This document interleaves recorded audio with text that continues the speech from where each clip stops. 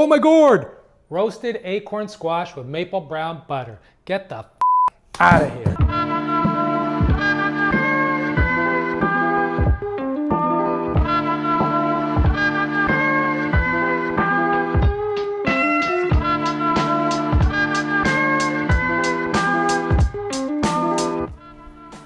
Hey everyone, Mark here, and if you're new to the channel, welcome. You know what I'm gonna ask you to do, so please do so. Hit that subscribe button. Canadian Thanksgiving is just around the corner, so I thought I'd show you maybe something new, something different that you can bring to your Thanksgiving feast. The acorn squash.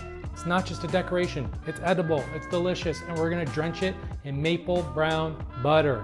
So, let's go. All right, let's grab our squashy squash.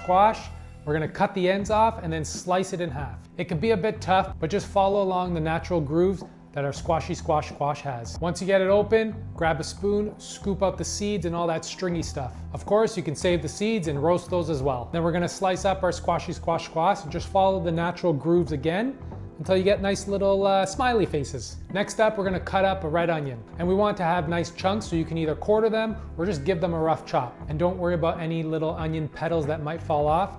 Those are gonna crisp up nicely when we roast. Next up, just slice up some garlic and set aside. Grab your bowl of squashy squash, add a drizzle of extra virgin olive oil and season with salt and freshly cracked pepper.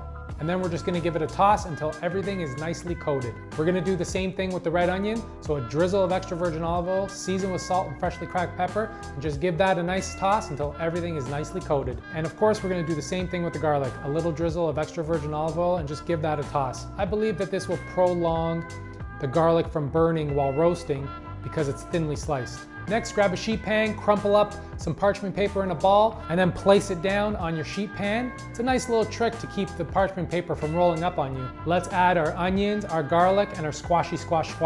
We're gonna add a few pinches of cayenne pepper as well. And then we're gonna roast in the oven at 400 degrees for about 50 to 60 minutes, or until the squash is fork tender and everything looks nicely roasted. Time for our maple brown butter. In a pan on medium heat, melt some butter. You know I love watching butter melt.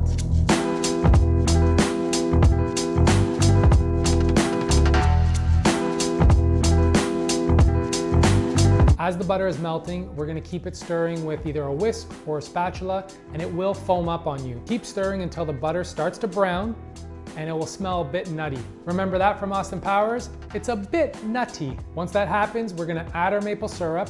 You're gonna see that it will foam up again, so you might have to take off the heat and put it back on the heat. Continue stirring until the maple syrup caramelizes just a little bit. Add to a bowl and set aside. Look at that luxurious maple brown butter. About halfway through roasting, you can flip your onions and your squashy squash, then place it back in the oven. Once everything is finished roasting, take it out of the oven, pour over half of your maple brown butter, and then place under the broiler for about 3 to 4 minutes, or until you start to see some nice caramelization on your squashy squash. And then we're gonna finish off with the rest of the maple brown butter, and of course, we're gonna finish it with some nice flaky salt.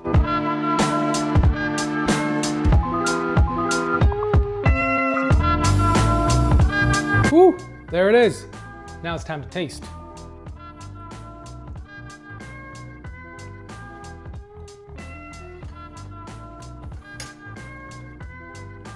All right, so I get it. Drench anything in butter, it's gonna taste delicious, but all these flavor profiles coming together, woo. So I hope you guys give this a go, and as always, the full recipe's in the description below. Please like and comment. Don't forget to hit that subscribe button, and until next time, ciao.